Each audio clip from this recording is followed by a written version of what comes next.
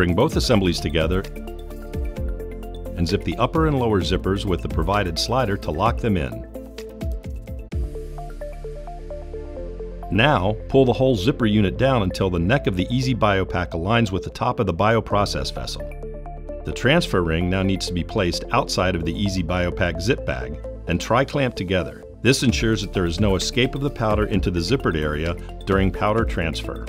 The powder can now be transferred from the upper assembly into the bioprocess vessel. Remove the V-lock or V-fold ties to open the channel between the upper and lower assemblies for a closed loop transfer from the bag through the canister into the discharge vessel or mixer.